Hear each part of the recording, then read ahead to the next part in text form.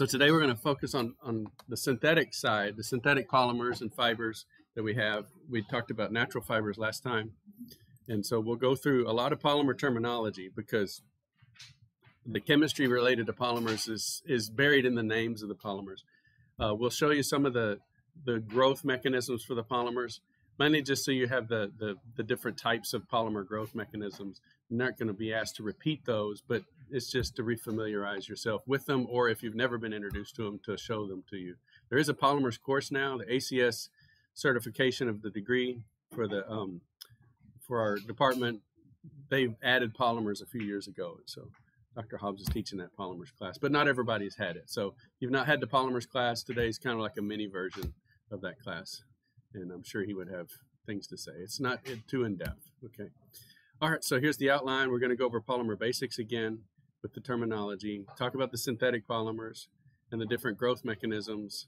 We're going to talk about superglue because that has forensic applicability in developing fingerprints and other kinds of pattern evidence, and then the different properties of the synthetic polymers, the processing and fabrication. So when we get fiber evidence, what we want to first do is classify it. Is it a biopolymer? Is it a synthetic organic polymer? Is it semi-synthetic? So it's like a natural source, but then it's been taken through some sort of semi-synthetic process, like rayon or cellophane.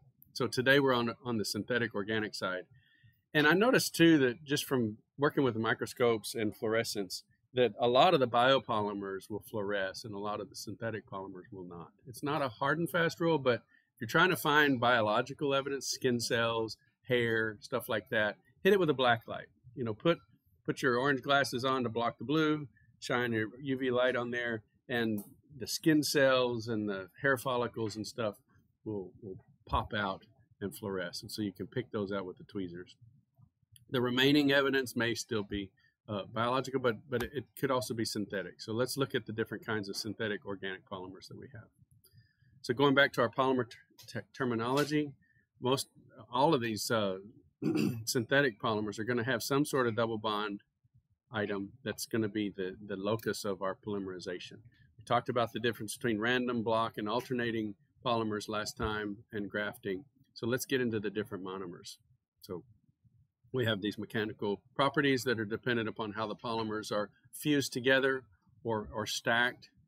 And we talked about the temperature response and crystallinity. So I wanted to show this example. This is a screenshot from the video in the past, but here we have the liquid nitrogen. Let's put it over here so the people on the video can see.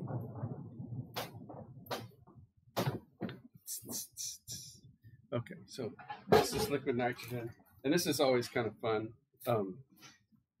This liquid nitrogen is at 77 Kelvin. Yeah, that's cold. Okay, what is our room temperature? Come on, chemists. 298, right? Like freezing water, like ice water is 273. So 77 to 277. That's 200 degrees difference. So this tube is 200 degrees hotter than that liquid nitrogen. So it would be like taking a glowing hot red steel tube and sticking it in water.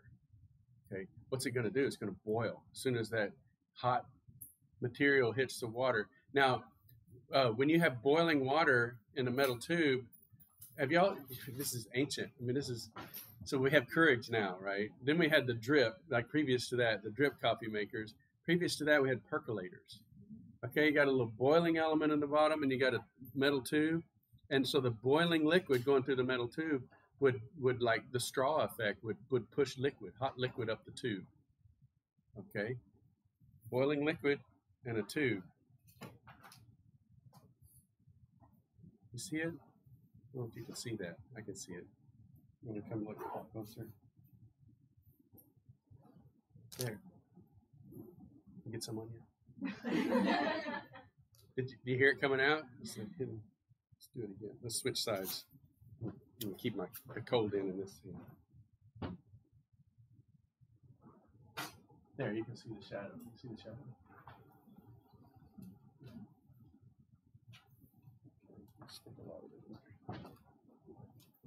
So it's cooling that tube down, quite fast. Okay. And so in this properties here, we're below the glass transition temperature, way below the glass transition temperature. I'm going to grab the cold end here.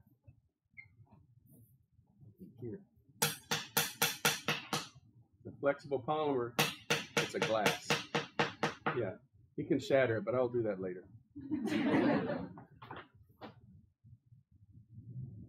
Now, how can I have something that's 200 degrees colder than room temperature in a glass container? You didn't take thermodynamics. You take thermodynamics, you'll realize that's a vacuum inside. It's a Dewar flask. So how the Yetis are made. And so they have a stainless steel double-walled glass, and they pull a vacuum in between so that there's no convection of the heat from the outside to the inside. So if there's no air in that gap, the only way to transfer energy is through radiation. So a lot of times they'll silver those. I love this Dewar because it's not silvered. So it's letting infrared radiation, not much can get through the glass, but still, it's letting the infrared from the hot glass on the inside go to the cold glass on the inside. And so that radiative transfer is not being stopped by this Dewar, but a lot of them have a silver coating that tries to stop that radiative transfer of heat. So that's the glass transition temperature. You saw that that flexible polymer became solid. Okay, we talked last time about the difference between natural fibers and semi-synthetics. So here, these are both chemically the same as cotton. So they're both carbohydrates. They're both cellulosic materials, but the bottom one has been processed. It's the cellulose acetate fibers. And so let's talk about the different chain growth mechanisms and the forensic relevance of that. So here we have, in these synthetic polymers, different kinds of polymerization. We have some that are chain growth polymerization. You initiate it, and then it naturally follows this chain growth mechanism.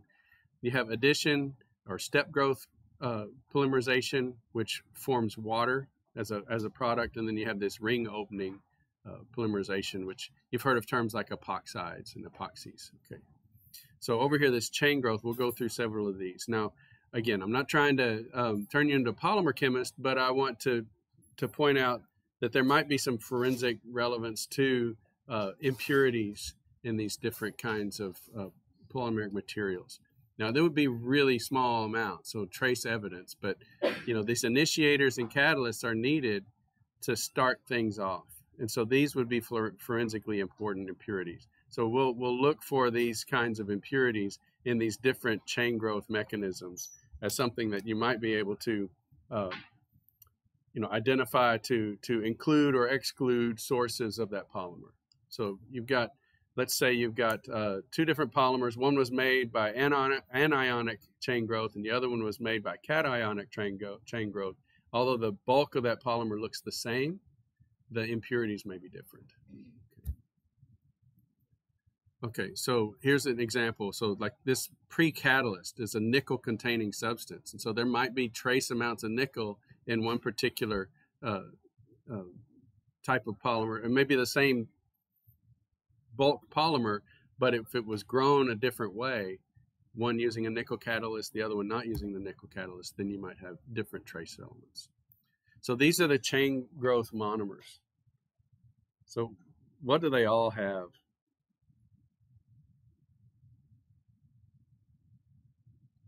I mean, they all have carbon. They're all carbon compounds, carbon-based compounds. Double bond. That double bond is what we're looking for. So how can we cause this double bond to propagate bonds to other double bonds? It's pretty simple if we could just get the process going. So this is the idea. I'm just going to simplify it and draw double bonds like this. So if we had this situation, and we could do something to this double bond to where one electron went this way, and the other electron went between the carbons. Remember the half-headed arrow, right? Just single electron. Good job. Yeah, we're talking about organic. Okay. So then this is a chain reaction. So this forms, let's just put a radical on that one. Carbon, carbon, carbon. Okay. And a radical on that one. So we've split this little electron out here and split this electron out here, and it made a bond in between. So this would be a very simple way to make a polymer. Anywhere there's a double bond, you could get them to hop and form bonds between the carbons. Okay. So this is the idea. Now we can do that by free radicals. We could do that by cations. So we could pull 2 electrons from one side, and then you've got a bare carbon cation, and then that double bond is attracted to the cation. We could push anions. So you could donate electrons and push anions, and the anions would attack these exposed carbons. Okay, so we're going to get into those mechanisms. But before we do, let's learn the names of all of these different monomers. These are the commonest ones. No, that's not a word, but it's good. Okay, so notice that the name of the monomer is in the polymer name. So ethylene is the name of the monomer. Do you see that? Even though technically it should be called ethene, it's just dated back to, an older name convention, so it's polyethylene. And notice that the polymer doesn't have any more double bonds in it. So it's a little bit misleading, right? If you hear ENE, you're going to think, oh, I've got a double bond. But in the polymers, it's polyethylene, but there aren't any double bonds because it's the name of the monomer. Okay, so it was a polymer, poly, of ethylene units. So taking those ethylene units, polymerized them, and made polyethylene. Okay, now here's another ancient name, okay, vinyl. Okay, so this is vinyl chloride. So the vinyl would be this ethyl group that's an ethene molecule with some substituent on it, okay? And so that's vinyl chloride. If you put an acetate on there, it'd be vinyl acetate. So we see the vinyl name is an ancient name for the ethylene. Okay, so vinyl is an old name for ethylene. And then the chloride, you got 1 chloride on there, okay? And so you take that, that's where the double bond is. Notice it becomes a single bond between the carbons, but you've got these extra bonds here that are bonding. And then you could draw your parentheses here and do a little N and show, yeah, there's N of those units to make the polymer. Okay, propylene. Now we're getting into something that's a little bit more sane, right? Propylene, we got propane has 3 carbons, 1 double bond. Now here's one that's a common name, styrene. So notice we've got a lot of double bonds on this one. How is it that this is the double bond that does the polymerization?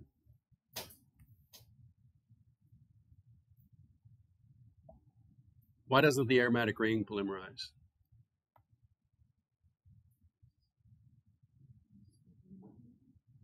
What makes it stable? You're on the right track. Resonance, yeah. And so if I'm moving those double bonds around, is there a single double bond on that aromatic ring that I can attack? No, it's delocalized.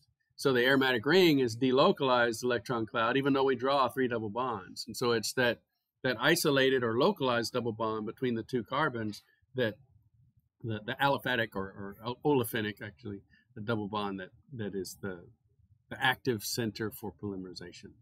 Now, this is polystyrene. It can be made into a clear, dense plastic. Y'all don't have CDs anymore. Everything's streaming. But the CD case was polystyrene, and that's a nice clear plastic. But if you get acetone on it, like if you were like trying to remove a label or something from your CD case, and you use fingernail polish remover, it dissolves polystyrene, and so you wreck the whole case. And so you learn real quick in the 80s, don't do that. Okay. And then if you blow foam in, like while you're polymerizing it, if you blow it into a form with say CO2 or back in the day chlorofluorocarbons, because it's an inert gas, you can make styrofoam. So styrofoam is just polystyrene blown as a foam into a shape. And that's what our styrofoam is. Now, used to, like I said, the 80s and 90s, we were worried about the ozone hole, so they banned the chlorofluorocarbons. And at that time, the styrofoam was blown with the chlorofluorocarbons. So the foaming agent was an ozone depleter. And so that's why everybody was like, styrofoam's bad, quit using it. They started blowing it with CO2. And so this sort of lost, it's not bad for the ozone hole anymore. It may be bad because it just generates polymer trash, but we have polymer trash in many different ways. So but the original stigma for styrofoam was because it was releasing ozone depleters. Okay. Now it's just not biodegradable. So if we could get to biodegradable trash, that'd be even better. Okay, let's look at this one. Teflon is the trade name for this one, but it's tetrafluoroethylene. So you can look at this molecule. That makes sense, right? There's 4 opportunities to bond to those carbons, and all 4 of them are fluorines. So Teflon, tetrafluoroethylene, is polymerized to make Teflon. Now this one, the story goes, it was discovered accidentally. They were going to be doing research. Gosh, I need to look up what lab it was in. But anyway, they were doing research with these different gases, and they bought a cylinder of tetrafluoroethylene. So they had a gas cylinder of this molecule, and they get time for the experiment. They open the regulator. There's no pressure. And they're like, oh my gosh, we've leaked out all of this compound in the lab. We didn't notice. Okay, so they thought that was strange. So they went and weighed the cylinder, and no mass was missing. Okay. So then they actually cut open the steel cylinder, and they found Teflon inside.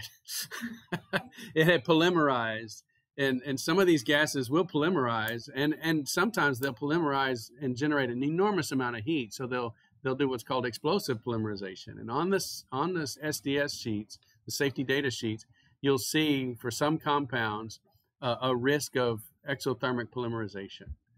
So you want to be aware of that. It had happened with tetrafluoroethylene, and that's the story I've heard of how it was discovered. Then you have acrylonitrile. Okay, so here's again acrylic is another old name like vinyl. So you've got acrylo, vinyl, ethylene. Okay, and then this is the nitrile group. So polyacrylonitrile can be spun into really strong fibers, and you've seen fabric maybe called Orlon or acrylane. We use those. It's very chemically inert, and so it's good. It's good. Makes good textiles. All right. Then we have methyl methacrylate. Okay. And so here's the methyl group, and then again the acrylate. So we have all these different pieces. Polymethyl methacrylate. That can be pressed into nice thick sheets. This is where we get plexiglass and lucite. If you make it thick enough, it can actually withstand bullets. And so a lot of our bulletproof glass is really not glass. It might be a glassy state of this polymer. So technically it may be a glass, but it's not sand, okay, that's been melted into form. And then they have polyvinyl acetate, or PVA. So know these different monomers. Here's some more, okay? These are all different hydrocarbons. We've got isobutylene and polyisoprene, okay? This one, again, finally we have one that's got multiple double bonds. And so, and polybutadiene also. So these are both active bonds. And notice in these, they end up with double bonds in the polymers. And then polychloroprene also. So these right here are very important for branching.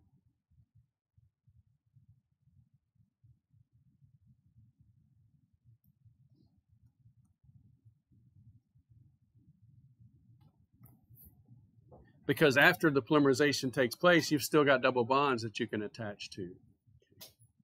So those are very versatile starting polymers. And then you can start with like formaldehyde itself will polymerize. So just instead of the like ethene molecule, you could have this carbonyl, and you can polymerize that.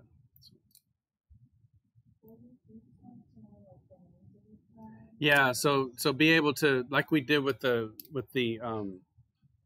drugs and everything. If you see the monomer and the names, can you match them up? Okay. So not drawing them from scratch, but being able to identify which polymer and name go together. Okay, let's talk about the different growth mechanisms. Okay.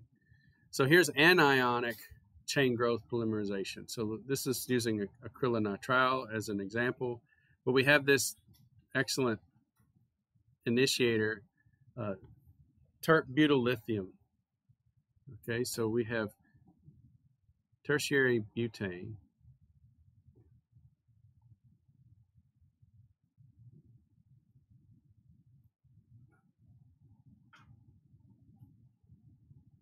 And we've reacted this with lithium. So this carbon here has got 5 electrons, formal charge, right? So it's negatively charged, and it's coupled with lithium. So this is such a strong reactant that if you're going to use this, put it in an organic reaction to get this started, you've got a bottle or what have you, it'll just burn in air. Like if you take this and you use a syringe and try to put it into your experiment, any drip on anything, it's just going to be, you're going to have a fire. Okay. And there's a student that died.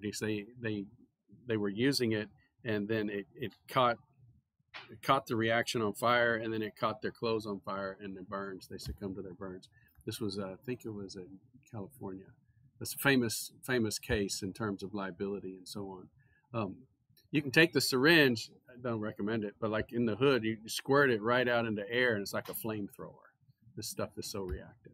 And so you put this into something with a double bond, that right there is going to attack this exposed carbon. So you've got this double bond here. It's going to come in and attach itself to that carbon. So you're going to form this butyl group, this single bond to the carbon, because this butane, or this does not like to have a negative charge on it. And so that's a nucleophile. It's going to attack one of those carbons, and it's going to propagate. So now this carbon has got a negative charge on it. But it's a little bit bigger molecule, so it's a little more stable. And so then it's going to attack another carbon, and it's going to propagate. So that anion is going to propagate through all the double bonds and cause the polymerization reaction to go forward. Now, it could attack the carbon on the end, or it could attack this carbon in the middle. It's only got one hydrogen and the cyano group on it. And there'll be some preference to one or the other. That's where you need to take Hobbes's course to know which time, if it's even, like if the reactivity of those two carbons is even, then you'll have a random polymer where the cyano group will be on the front end or on the back end as it polymerizes. If there's a preference, then it'll be more of a homogeneous polymer type.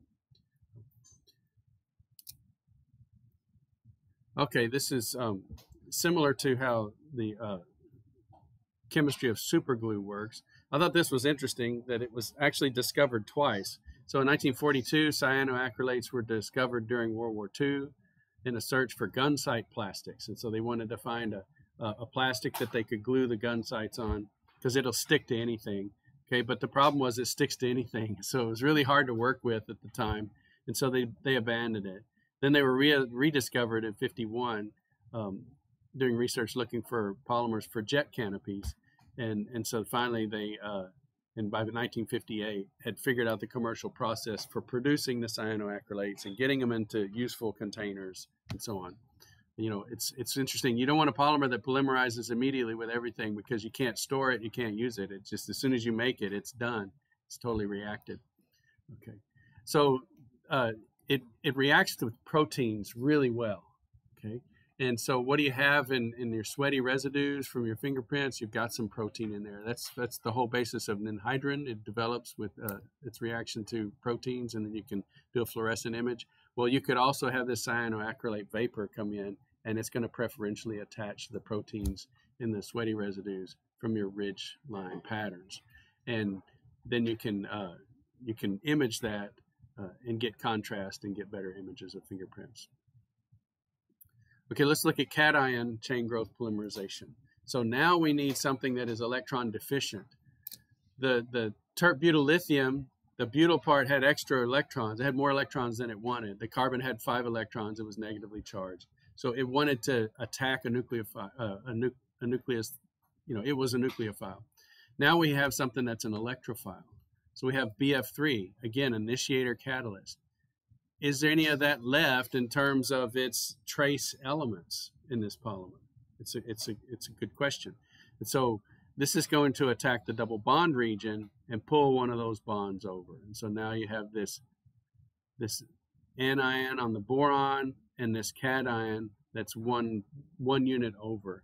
And so then this cation is going to attack the next double bond and push that cation forward. And so that's why this is cation propagation. So the cations are moving, and those are doing the polymerization. But we've got a different trace element. In this case, we've got a boron, we've got some fluorines. We don't have fluorines in this one here.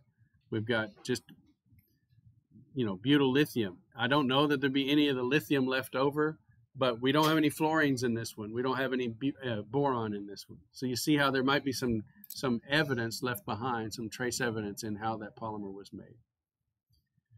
Okay, radical chain growth polymerization. So this one has an initiator. Typically, it is some sort of organic peroxide. Okay, this would be a little hard to detect, but still, they may have some accelerators that they put in that have metal centers, and it's going to produce these radicals. So this single electron is going to come in, and it's going to bond or bring one of these single electrons over, and then this single electron is going to go on that carbon. Okay, and so this propagates the free radical. And so then the same thing happens. You've got this free radical here. One electron moves forward. One electron from the double bond moves over. You've got a covalent bond there. And then this electron moves onto that carbon. So you've got radical polymerization or radical propagation. Now, these propagating sites can quench. So this radical can come along here and combine with that one and make a covalent bond. And now we have a loss of our free radicals. So there's always this competition between new radical growth or quenching, where they react with each other and stop the process. So, the polymer scientists would get in there and figure out how long the chains they want, and they would try to prevent quenching if they wanted longer chains, or maybe they want short chains and they throw quenching agent in there, things that will scavenge these radicals at the right time. And so this is similar type of growth for polyethylene. And you can have polyethylene that grows with lots of branching or with low amounts of branching. And so when you have long branches or less or fewer branches, then you can get to this high density polyethylene. If you have short branches, so lots of short branches like this one, then you have low density polyethylene. And low density polyethylene is soft, like this little grocery bag, and then high density polyethylene is hard. So these are the same polymer. This garden hose, pretty rigid, okay, is high density polyethylene, and the low density polyethylene is really soft and flexible. Polyethylene is a great polymer. It's just a hydrocarbon, but because it's just single bonds of all the carbons and the hydrogens, it's pretty non-reactive, and so you can store lots of chemicals or have chemical exposure to a lot of the polyethylenes, and it's going to be fine. Let's look at ring opening. So these are the epoxides. So here's a propylene oxide, this ring here, and you can see that if you were to open that ring, so we have an initiator, this Lewis base, something with extra electrons. If it comes and attacks this corner of the ring, then it breaks right there and it opens up. So you see this RO right here is attacking this carbon here. It's opening up. We have this methyl. So see the oxygens on this central carbon. And then it's ready to go again. So this now is the new RO. And it can propagate that way. If you want to propagate an anion, you can come in and if this opens up, you have these reacting with each other. And it shows this going to the center of the ring, but it's really hitting this center carbon right there and bonding to that center carbon. So both of these have that epoxide group. This is the origin of the term epoxy. So a lot of times you have this reactive molecule separated from the base of the polymer. So you have the resin and you have the hardener. So this is the hardener. You have the resin that is it's already been polymerized to a certain amount, but it still flows. So it's not like a hard polymer. So you mix this hardener in with the resin, and the reaction is going. And some of these have very specific windows of operating time. So you mix A and B together, you start stirring it together. You really got to stir it well together for it to make a good epoxide bond.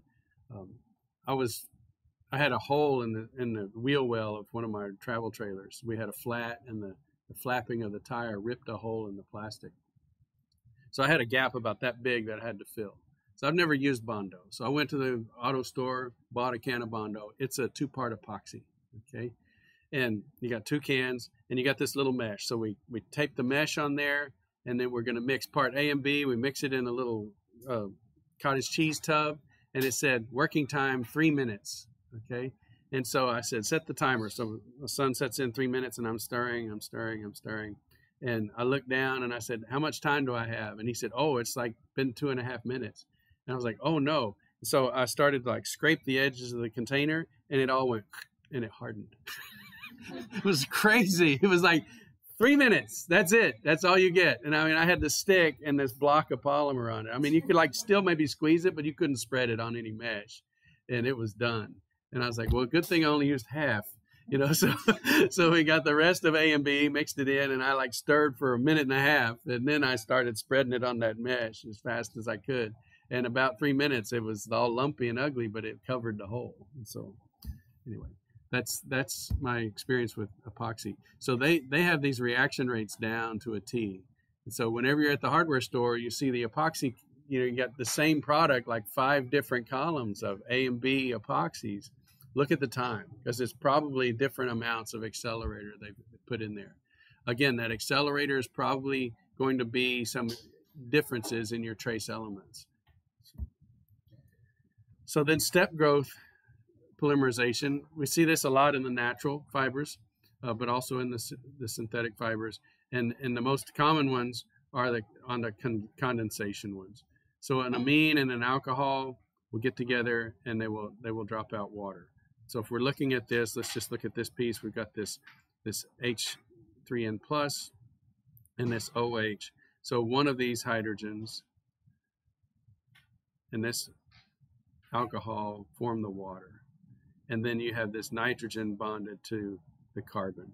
And so you can see this is that nitrogen carbon bond. There's the NH2. Where'd the third H go? It went over here to the water. It took the OH off of that acid group. And so that would be the amino acid reaction. So acid and amine reacted, and it's a condensation reaction because it produces water. You could do the same thing with 2 acids. So you can have R OH and HO R2. And so here's the water. You can pull that water out and bond that oxygen between the 2 acid groups.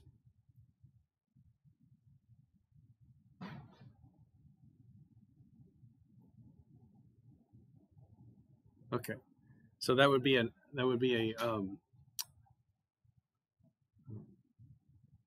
basically a dehydration of the acid. Okay.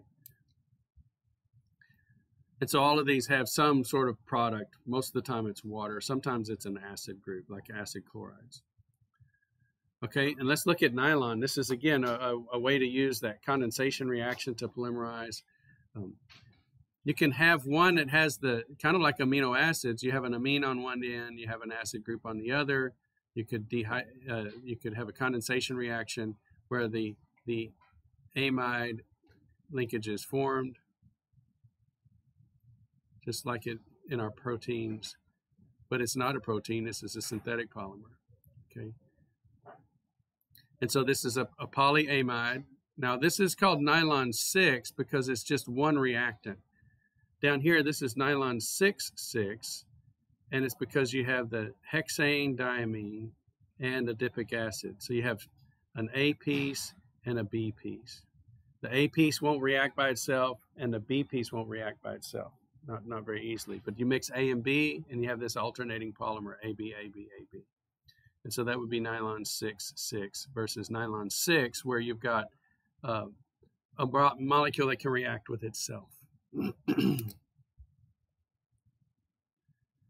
Okay, let's look at Kevlar. You've heard of Kevlar, it's the excellent fiber used for parachutes and paracord, and also some of the fabric used in bulletproof vests. And this is the trade name would be Kevlar. The generic name would be aramid. So where do we get this piece? Aramid. What do you think that stands for? Aromatic. Very good. So we've got these aromatic groups, and then we have the amide linkages right here. And just like in our alpha helices or beta sheets for our proteins, we have interchain hydrogen bonding. I don't know that it's at this angle, but you see this interchain hydrogen bonding that provides that excellent strength between the chains. So this allows this particular polymer, if you spin it right to where you can have this interchain hydrogen bonding, to absorb a lot of energy in breaking those hydrogen bonds. You can break and remake the hydrogen bonds without breaking the molecule. So we're not breaking any covalent bonds, we're just breaking apart the hydrogen bonds, and then they can snap back together. So that's what gives this particular molecule a lot of strength. And then the aromatic rings can stretch too. So they have a huge amount of strength in terms of not breaking. So they can bend and not break. So those aromatic rings can absorb a lot of abuse. Okay, one of the main components that we've been using for years to produce these aromatic regions of our polymers has been bisphenol alcohol, bisphenol A. Okay, and you see this bis just means two, so it's two phenyl groups added to this central methyl group, and then you have the alcohols on the end, and those are your reacting groups. So you can react those with an acid and do a condensation reaction, and so on. In this case, it's reacting with phosgene, really nasty chemical, and so we're losing the chlorine and the hydrogen. So those are coming off as HCl and leaving behind a link between the carbonyl and that oxygen. So this is the little phosgene piece right here. Okay, so this is a polycarbonate known as Lexan. A lot of our glasses are made out of this polycarbonate, but notice this in particular, this piece right here. That has received a lot of bad press. And we'll see why in a second. So this bisphenol alcohol is you know, you see all of these compounds or packaging, and it says BPA free. And so it's not, I thought there can't be that much BPA in like a little Tupperware that's going to get into my food that's going to make me sick. I mean, there's nothing about this molecule that looks incredibly toxic, okay? But it's because it's an estrogen mimic. So it's messing with the hormonal function in the body. And so when I heard that, I was like, okay, yeah, we want to be careful getting that into our food. Okay. And this is again, like if I were to try to block the lights out in this room, an acute toxin would be like smoke. So the toxin is the dose, right? The more smoke I put in the room, the dimmer it gets. But a hormonal way to do that would be to come over here and turn off the light. So that's how much the dose you need to make it dark if it's a hormonal situation. You turn off the endocrine system, or it may be an allergy. Maybe your body is ready to go, and as soon as it gets an insult, a very small dose will cause your body to react. It's not the compound is causing is needed for the function of your response. It's just a trigger. So once the allergen triggers your response, then your body has more than enough of its energy and so on to trigger the immune response. But the thing that triggered it can be in incredibly small doses. Okay. Then we have this down here, this melamine molecule. It's been in the news. It's a crazy molecule. It's kind of like a benzene mimic, but with nitrogens on it. It can be polymerized with formaldehyde to form this network polymer or two-dimensional polymer. And it can make a really strong sheets, like auto paint top coats. So this is a really strong polymer. Again, it can take a lot of insult because it's a two-dimensional matrix. The insult on that polymer can go in multiple dimensions. It's not just focused on a particular single length of chain.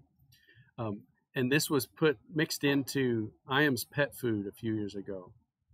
So there was a company that was providing the protein material, the plant material that went into IAM's pet food. It had nothing to do with IAM's itself. It was their supplier from China. And this fellow was faking the protein test. So when you want to test for this feed that you're getting, you're buying, so Purina's buying, a train car load of this feed, they'll pull it out and they'll do a protein test and say, yeah, that's high protein feedstock. We're going to mix that into our feed.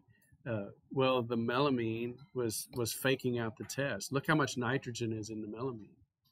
And so this protein test was testing for the nitrogen in the proteins, and it got fooled by the melamine. And it was going into pet food, and then we had just a rash of, in particular, dogs that I remember having kidney failure. And so people's pets were dying, and they were like, what's going on? And they traced it to IAMS. They traced it to a couple of other brand names, and they're like, well, this can't be in the individual company that's selling the pet food. It must be their supplier. So they ran it all the way up the train, and they found out it was this supply of feed that was coming from China. And the head of the company that was doing the fakery, Jing Zhao, got the death penalty, for this, because he was ahead of faking these tests. And anyway, it was a pretty big scandal. So 2007, pretty far back. Okay, let's talk about polymer crystallinity. I always thought, I can see how a molecule like ice can crystallize, right? Because you've got a small molecule and you can make a little matrix. But how is this long, crazy chain polymer going to crystallize? And ethylene, what is it about like polyethylene? How could that possibly crystallize? It's in such a simple shape, like CH2s. And CH2s, they don't hydrogen bond like water. So I could see very easily how water would crystallize in ice. You got all the hydrogen bonding network. It actually makes like a diamond structure. So diamond and ice have a very similar crystal structure. That's why ice is unbelievably strong for such a simple molecule. But you can have regions of crystallinity. So yes, you have a really crazy random looking polymer, but you can get these CH2 groups. Let's say this is ethylene, the CH2 groups to sort of zip together. And that's the way I understand it. Think about how easy it is to break like just a single zipper bond. Like if I get two of those little zipper pieces to hook together, it's pretty easy to break them apart. In fact, that's how the zipper mechanism works, right? It's linking like two at a time or one at a time as it goes down. And then to unzip it, you're breaking them one at a time. Very easy to make and break.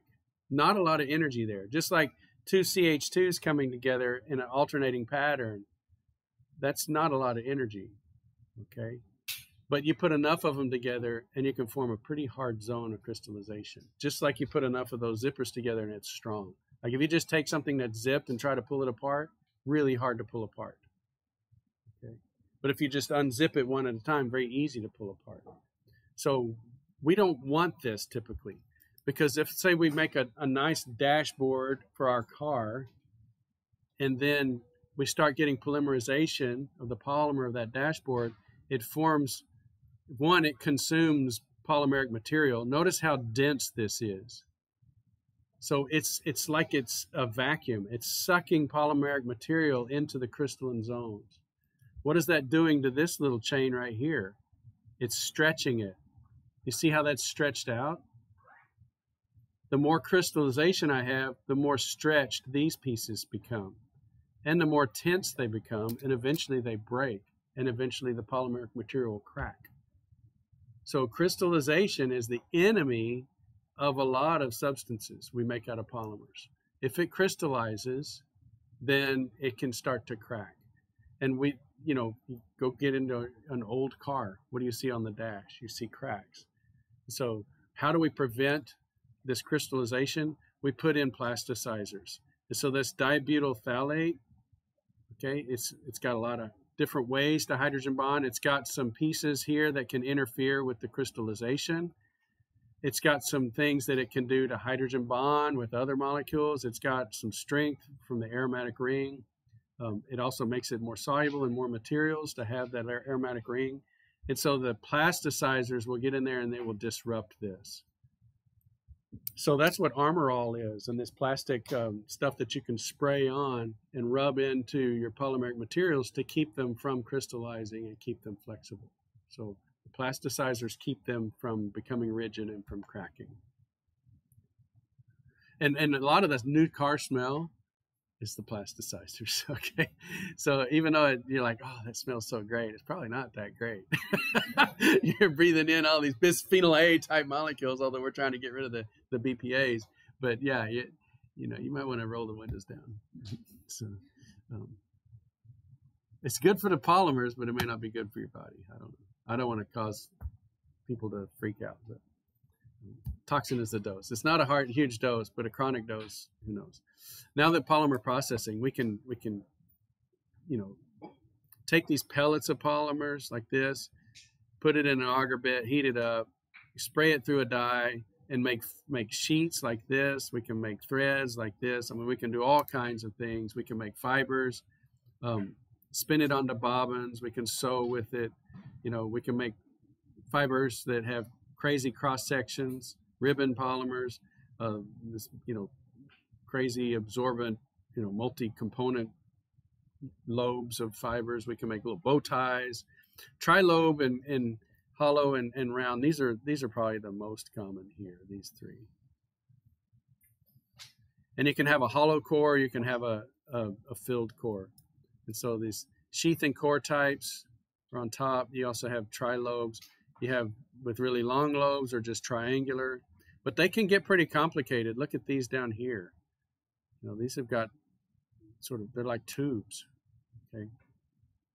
But even the most complicated man-made polymer is still nothing like the natural complexity in hair.